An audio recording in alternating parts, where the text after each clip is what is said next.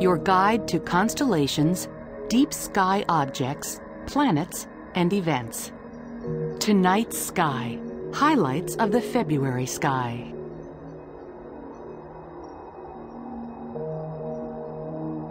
The winter night sky, filled with brilliant stars, presents one of the best celestial views. Orion, the great hunter of Greek mythology, dominates the winter sky. This constellation is one of the easiest star patterns to recognize. It is full of young stars, dying stars, and many nebulae. Betelgeuse is a red supergiant star with a diameter about 650 times that of the Sun. It shines with some 60,000 times the Sun's luminosity. Betelgeuse is near the end of its life. With the hydrogen fuel at its core practically depleted, the core has contracted and heated, while the outer gaseous layers of the star have swelled.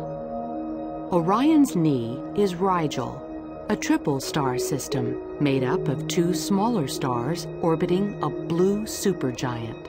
Rigel's blue supergiant star has a short lifespan. Blue supergiant stars are much hotter than our Sun and use up their fuel quickly.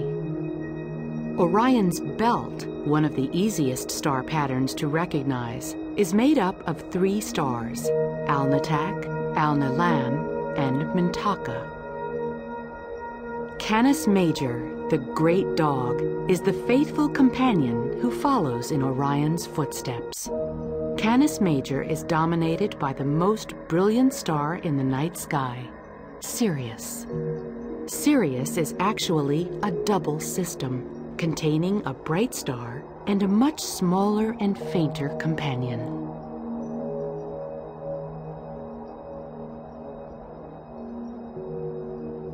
From Orion's belt, look down to the Great Orion Nebula.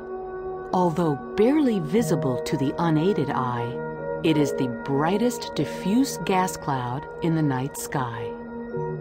A small telescope unveils the details and grandeur of the nebula.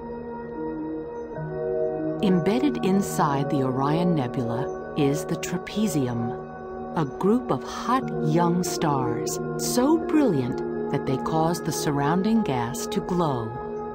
This turbulent cloud of dust and gas is, in fact, a star nursery. In this maelstrom of activity, new stars are being born.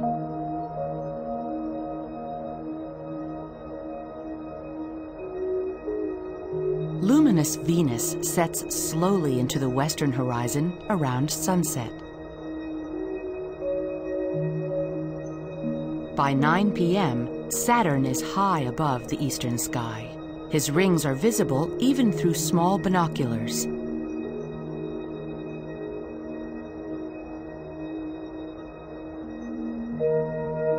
February 9th features a penumbral lunar eclipse. It will be visible from Eastern Europe, Australia, the Pacific, and Western North America.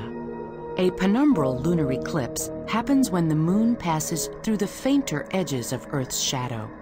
The moon may darken slightly. 2009 is the International Year of Astronomy. Celebrate by exploring the night sky from your own backyard.